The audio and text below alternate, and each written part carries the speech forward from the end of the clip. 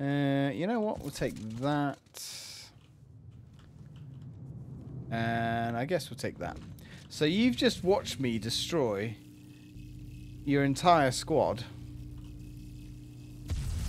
Plus all your reinforcements.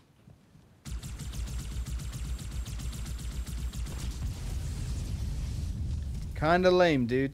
Kinda lame. Now, unfortunately, our Warthog really is a little bit frazzled. It's not fantastic, is it? But, you know. Shame we can't use one of those water canisters and put the fire out. Whatever. This thing's gonna have to go back to the chop shop. We have the carrier just launched a wave of pods. They're inbound on your position. This is not great. We now have enemy drop pods, which is a cool little addition. You get elites that just get launched from the carriers, like the ODST. Right, he's done. Right, come on, work on that ghost. Get that ghost out of here. Now, what we can actually do is come in here, and we have some rockets. But before that, we have the next terminal. Camber was a major manufacturing center for UNSC fleet materials with a population of 5.6 million. After discovering Camber's location, Vladimir penetrated the early warning perimeter without alerting UNSC forces and began his ground and orbital attacks before most of the planet knew they were in danger. While 17 of his ships bombed key defensive positions, Vladimir led a group of elites in a personal assault on UNSC System HQ. One of the first units to engage Vladimir was the 3rd Battalion Reserves, who were so unprepared for the arrival of the Covenant forces that Vladimir found them unarmed and defenseless.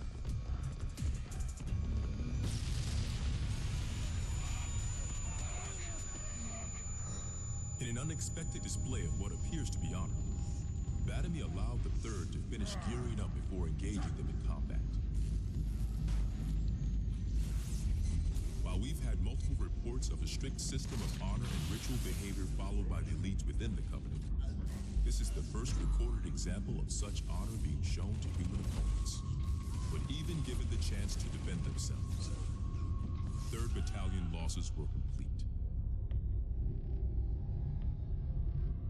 Vladimir continued his campaign across many human systems, culminating in his most devastating blow against the UNSC at Reach.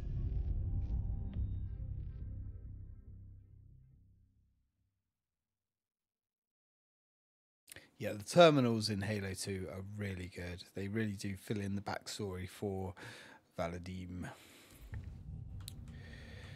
The Arbiter. Ooh. Right, well, so we've got some soldiers here that are a little bit panicked. Well, that's okay. Now, love it or hate it, one of the new upgrades for the rocket launcher in Halo 2, homing missiles. Love it or hate it. Because, man, did it suck penises in multiplayer. But, you know, in the campaign, it was a lot of fun. It made sense that the human weaponry was, you know, we should have homing missiles and things like that. Alright. So, let's knock these guys back. Oh, see him? He was like teabagging. Come on, baby.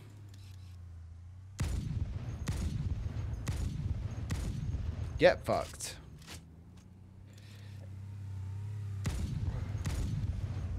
Now, again, love it or hate it as well.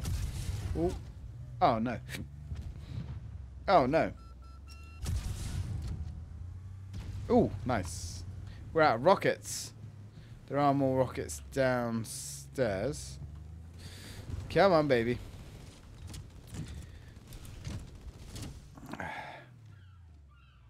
Don't want our hog to be destroyed.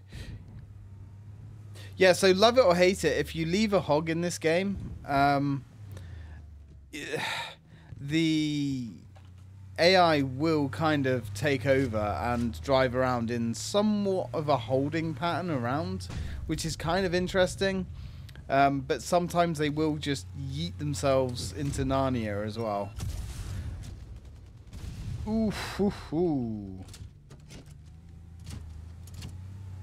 So it can be quite difficult to actually find them, catch up with them.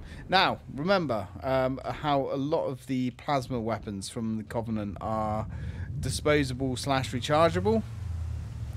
Yep, you'll usually find them attached to these contraptions here. And if you pull them off these, they will be on 100% health because 100% health, 100% ammo, because these are basically the charging stations for the plasma. Okay, so where's my hog at? There it is. So that was very advanced AI for the time. There was a lot of talk at the time. Oh, this is a fresh hog. Excellent. There was a lot of talk at the time about the AI actually being scrapped for driving vehicles. But in the end, it was, you know, just about perfected. It's full of rats, if you know what I mean. But it beats swimming. Well, we can handle a few rats. Where's the other hog? Is the other hog coming? No, I think the other hog's chilling. Right, let's go. We can flush out some rats. I've been analyzing the Covenant tactical chatter. They're surprised, confused. I don't think they expected us to be here. Not you and me. All of us. Humanity on Earth. Odd, I know, but it does help explain why they came here with such a small fleet. Oh, there's the other hog catching up.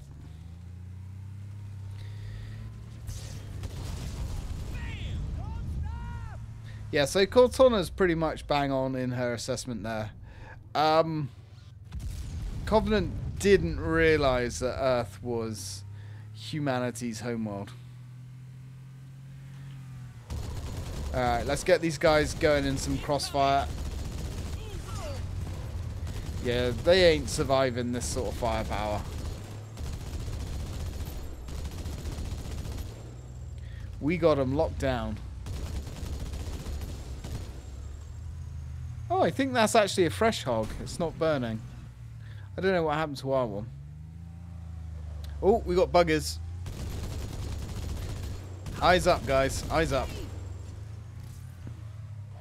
Yeah, buggers with needlers are not fun. We all saw it, dude. Yep. That's the more advanced gun turret.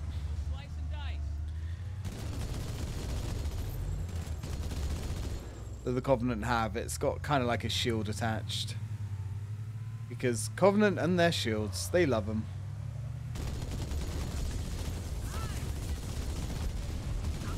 Just push through these guys. Yes. Die. Die, motherfucker, die.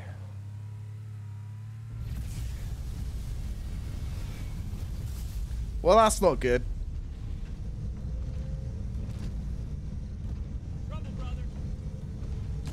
That's a scarab. That's the thing we saw shoot up our Pelican dropships in the beginning. What's a scarab? Well, it's a heavy Covenant assault platform. And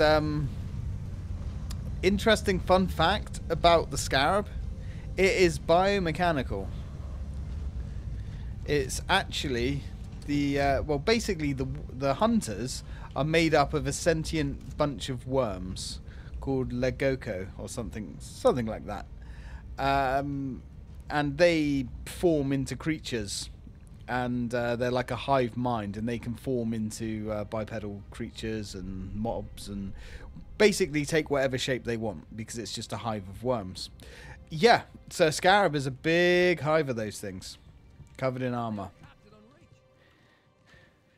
You alright there, dude? What's going on here? Yeah, just chilling, just hiding. Okay, looks like you guys have got it locked down pretty tight here. You know what? Hey, you're happy, I'm happy. Yeah, you can have that, dude. I want my guy riding shotgun. I want him to have a sniper rifle. Ooh. What did you guys do? How did you guys stack your hog? I mean, honestly. What did you do to this thing? There you go. You're welcome. No, no. Driving seat, driver's seat. You wanna drive and provide backup? All right, whatever. Okay, at least we got our sniper on board now, and that is a good time.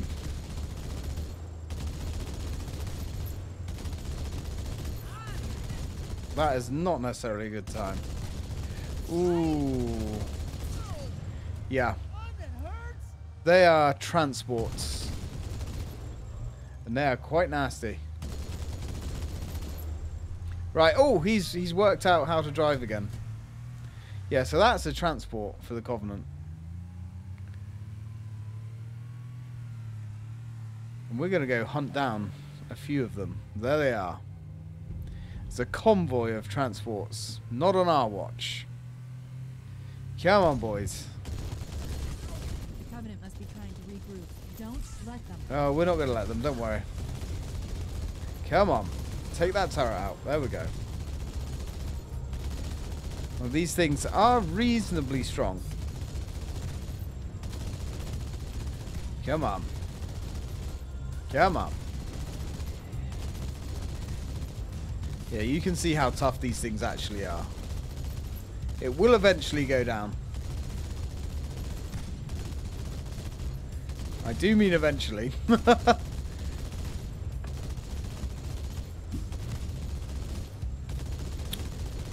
Okay, that's weird. Oh, there we go. Ooh, there we go. It's gone.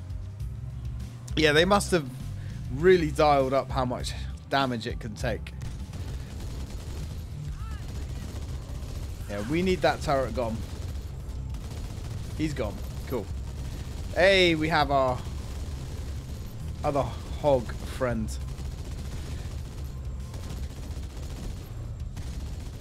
Yeah, so the Warthog is actually classed as heavy recon. You know, it isn't technically a light Jeep or a light vehicle. It is a heavy recon vehicle. The humans do have light recon vehicles. We'll see those later on.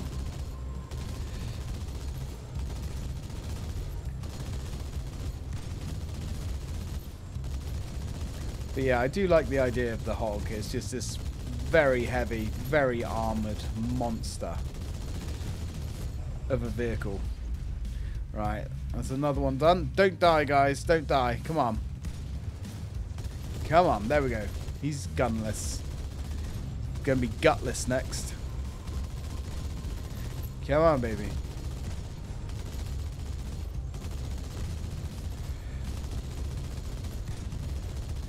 Come on.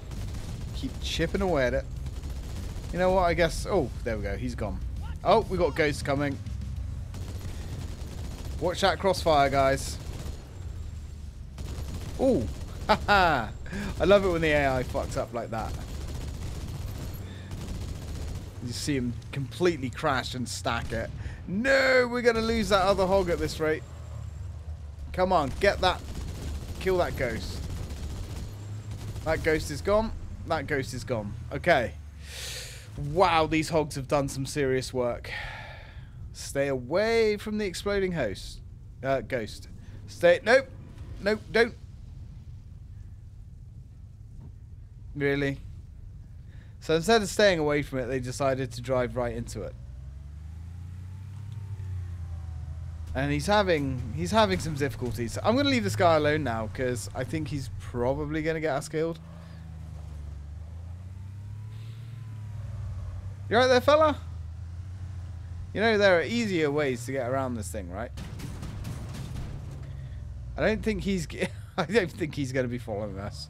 He's fine. He's performed his duty admirably. And we're at the end of the Warthog run now anyway.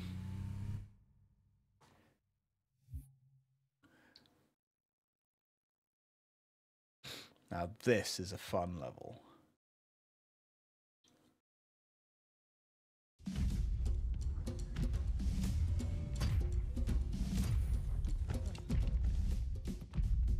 Blew right through us. 50 cal rockets didn't do a thing.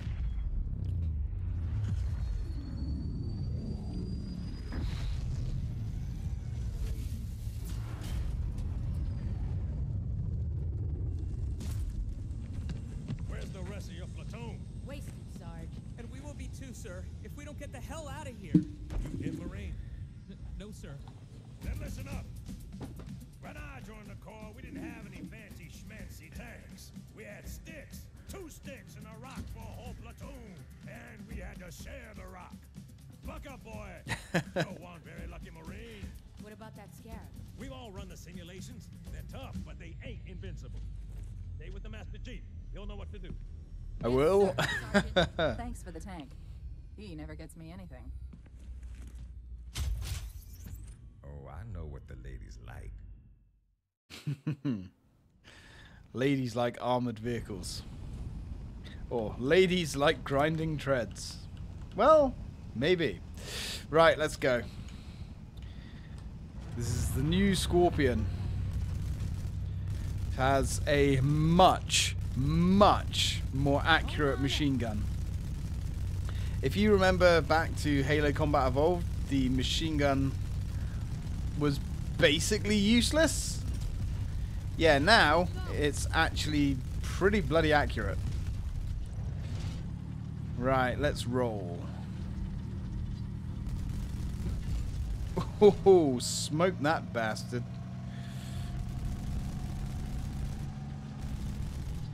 Alright, now we definitely want to stay away from exploding vehicles. Yeah, the coaxial gun on this thing is now monstrous.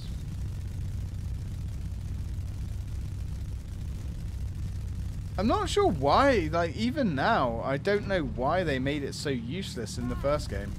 Here we go now. Indeed, Marine, we've got artillery coming in. And there's that Covenant carrier there, which is not something you want to see. Because there is not very many human ships that could go toe-to-toe with a Covenant carrier. In fact, there are exactly 0 ships in the human fleet that could go toe-to-toe with a Covenant carrier. No, you need an entire human fleet to take on a Covenant carrier, and even then, success is anything but guaranteed. And even if you do successfully take it down, you're probably going to lose half, 3/4, nearly all of your ships. There were large human carriers, massive things. The super heavy, I can't remember what the actual class was called, but the humans kind of did away with them because before the war there was only like 3 or 4 of them. But although they were heavily armed, they were very large targets. And you know, the trouble in space for the humans was you would probably get one good volley of Mach fire off. And then whilst you were reloading and rearming your main Mach guns, you'll be decimated. So the humans had to coordinate fire and knock out the ship in essentially one salvo, because they were very rarely still around to fire another salvo. It was pretty brutal. And we need Halo films, damn it. We need decent Halo films.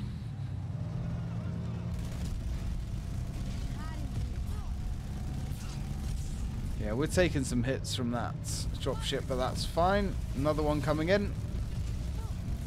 But that's fine. We can absolutely decimate this guy. I don't know if you can destroy them. Oh. Well, look. This guy's dropping in a wraith. Yeah, not 100% sure if you can destroy these dropships. I know obviously in Halo 3 and on you can.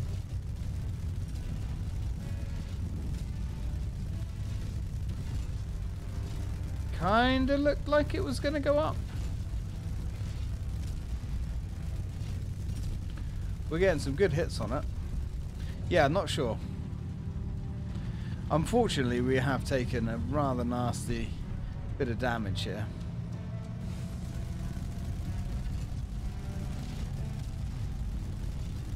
Alright, this is bad. Got all those reinforcements coming. But we can handle them.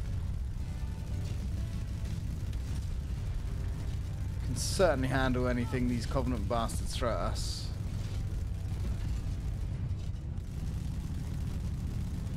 Alright, not bad. Not bad, men. Not bad. Oh, we got more. Yeah, the ghosts, although they're cool, they're completely outmatched against the Scorpion. Even an early model such as this. Alright. Swiss cheese. But that's the trouble with the Covenant. There's always more. Oh, he's not dead yet. He is now. Let's keep that gun going. Ooh. That's gonna hurt. Come on, let's get that gun aimed. There we go. Beautiful.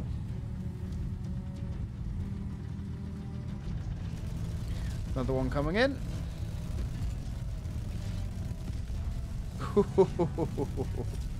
Give him another shell. Lovely. Onwards and upwards, my friends. There's not even going to be anything left to salvage. Ooh, pilot survived. Well, he just took a 105mm shell to the chest. I believe that's the caliber. I believe there are 105 shells in the Scorpion.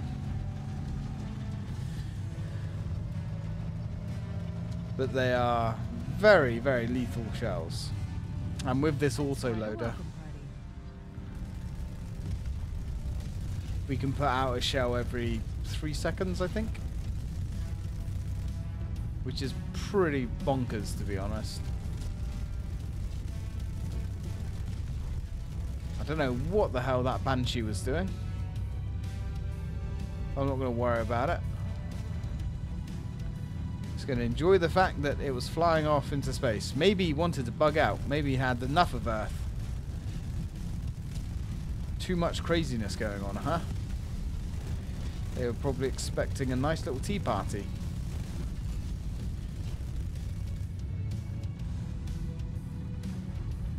And we're certainly getting our money's worth out of this tank. Get wrecked. Oh, there's another one. He is also going to space. Looks like he's trying to go back to his carrier. Not on my watch. Mortar tanks. 2 mortar tanks. Now I can't remember if this is the Halo that they added the ooh, that almost hurt. I think it's Halo 3 where they add a turret onto the Wraith. Alright. We came, we saw, we killed everything. Not bad.